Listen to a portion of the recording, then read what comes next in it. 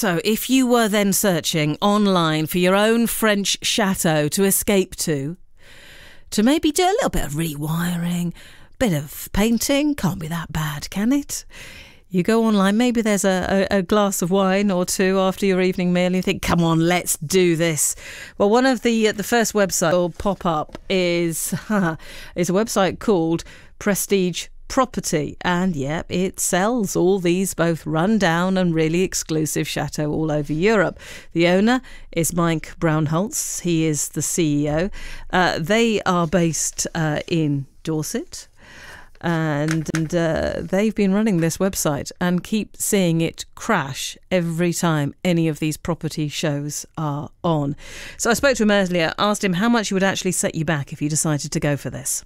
Well, it's not necessarily more difficult. The process is different. The French property business or real estate business is regulated, and at the centre or at the top of the regulation is a chap called the notaire. But in order to become a property agent in France, you have to have a licence. So everybody you buy a property from either has to be an agent commercial or a licensed property agent. You tend to be going through very, very professional people, but once you've established which agent you'd like to use, it's pretty much the same as buying a property in the UK. You've got to go around, you've got to select, choose, decide your budget, choose where you would like to go, and then start focusing on properties that reach a short list. So it's not much more difficult. What is different, of course, in this context, is the type of property that you're looking at. So a chateau is a major undertaking. The best value for money you'll tend to find will be in the parts of France that are less sunny. So I say that, but for instance, Normandy, north of the Loire, to the northern parts of France, around Paris, a lot of big chateaux were built around Paris for the nobles and for the wealthy back in the last few centuries.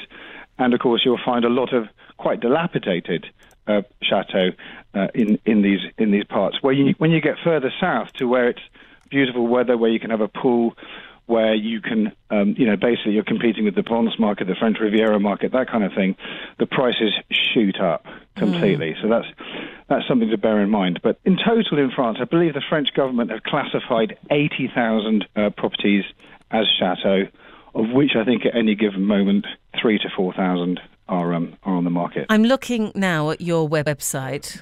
And historic French chateau for sale in the, is it Limousin?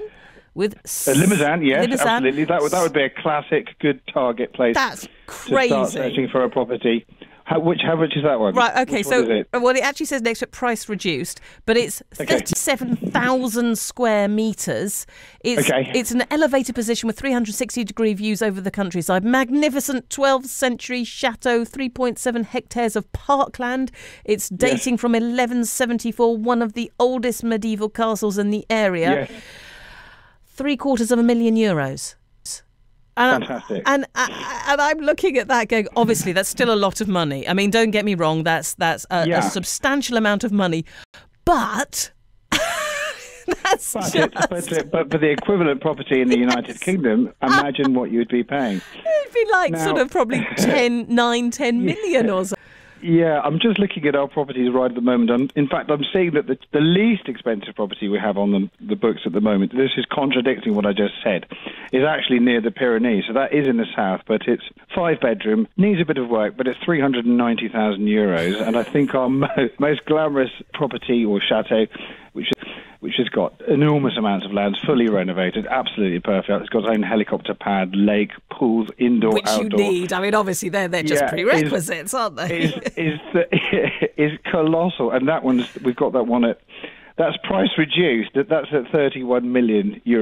So there's you'll find quite a range. Yeah. To put that in context, we also do properties in Monte Carlo and Monaco. And this is mind-blowing. We have a 3-bedroom apartment, and this is not that unusual, a 3-bedroom apartment in one of the, near the casino in Monte Carlo with, panoramic sea views, €28 million. So For a flat. Yeah, £28 million flat, euro flat. Yeah. Goodness me.